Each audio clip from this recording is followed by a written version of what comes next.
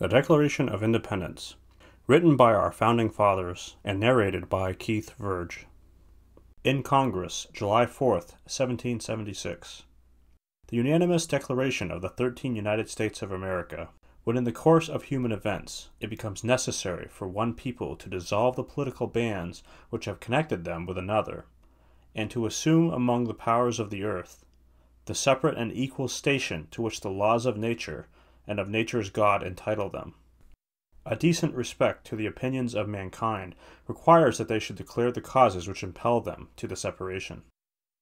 We hold these truths to be self-evident, that all men are created equal, that they are endowed by their Creator with certain unalienable rights, that among these are life, liberty, and the pursuit of happiness, that to secure these rights, governments are instituted among men, deriving their just powers from the consent of the governed, that whenever any form of government becomes destructive of these ends, it is the right of the people to alter or to abolish it, and to institute new government, laying its foundation on such principles and organizing its power in such form, as to them shall seem most likely to affect their safety and happiness.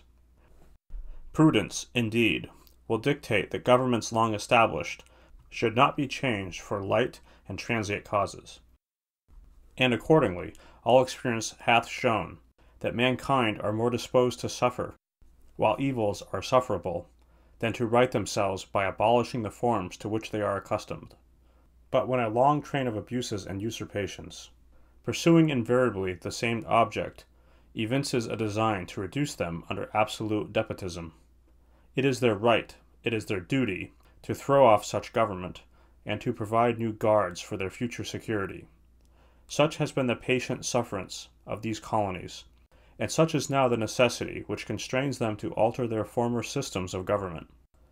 The history of the present King of Great Britain is a history of repeated injuries and usurpations, all having in direct object the establishment of an absolute tyranny over these states.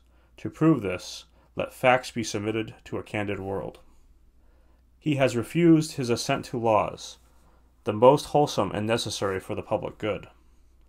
He has forbidden his governors to pass laws of immediate and pressing importance, unless suspended in their operation till his assent should be obtained, and when so suspended, he has utterly neglected to attend to them.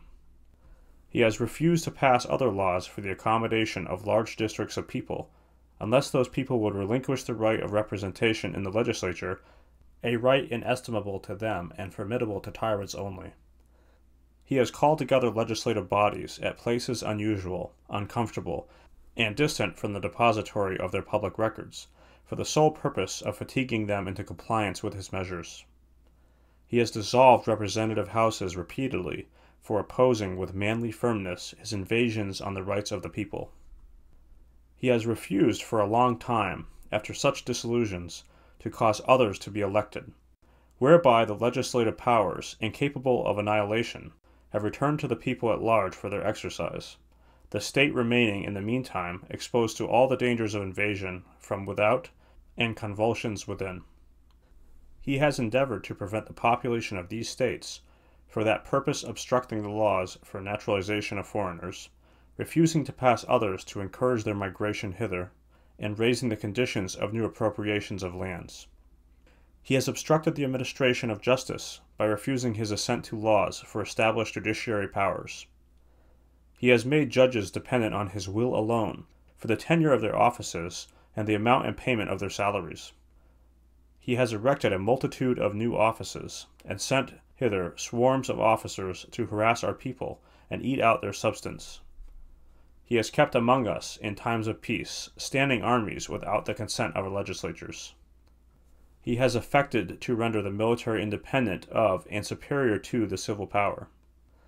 He has combined with others to subject us to a jurisdiction foreign to our Constitution and unacknowledged by our laws, giving his assent to their acts of pretended legislation, for quartering large bodies of armed troops among us, for protecting them by a mock trial from punishment for any murders which they should commit in the inhabitants of these states, for cutting off our trade with all parts of the world, for imposing taxes on us without our consent, for depriving us, in many cases, of the benefits of trial by jury, for transporting us beyond the seas to be tried for pretended offenses, for abolishing the free system of English laws in a neighboring province, establishing therein an arbitrary government, and enlarging its boundaries so as to render it once an example and fit instrument for introducing the same absolute rule into these colonies, for taking away our charters, abolishing our most valuable laws, and altering fundamentally the forms of our governments, for suspending our own legislatures and declaring themselves invested with power to legislate for us in all cases whatsoever. He has abdicated government here by declaring us out of his protection and waging war against us. He has plundered our seas, ravaged our coasts, burnt our towns, and destroyed the lives of our people. He is at this time transporting large armies of foreign mercenaries to complete the works of death, desolation, and tyranny, already begun with circumstances of cruelty and perfidy, scarcely paralleled in this most barbarous ages, and totally unworthy the head of a civilized nation. He has constrained our fellow citizens taken captive on the high seas to bear arms against their country, to become the executioners of their friends and brethren, or to fall themselves by their hands. He has excited domestic insurrections amongst us, and has endeavored to bring on the inhabitants of our frontiers, the merciless Indian savages, whose known rule of warfare is an undistinguished destruction of all ages, sexes, and conditions. In every state of these oppressions we have petitioned for redress in the most humble terms. Our repeated petitions have been answered only by repeated injury. A prince whose character is thus marked by every act which may define a tyrant is unfit to be the ruler of a free people. Nor have we been wanting in attentions to our British brethren. We have warned them from time to time of attempts by the legislature to extend an unwarrantable jurisdiction over us. We have reminded them of the circumstances of our emigration and settlement here.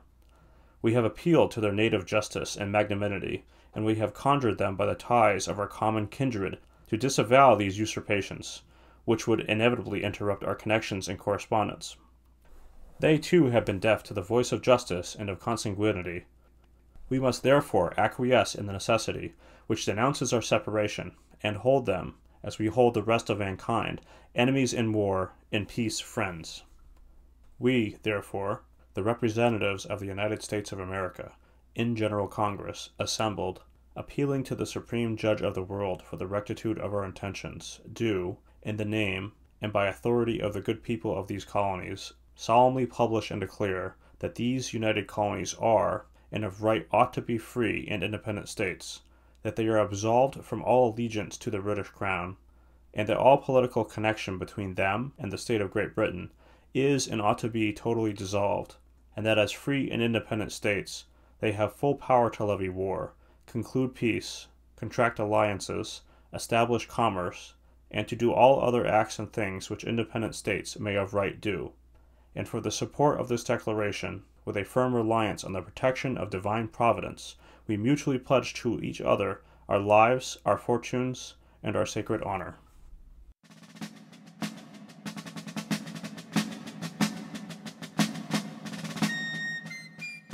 The preceding was a reading of the Declaration of Independence by Keith Virge.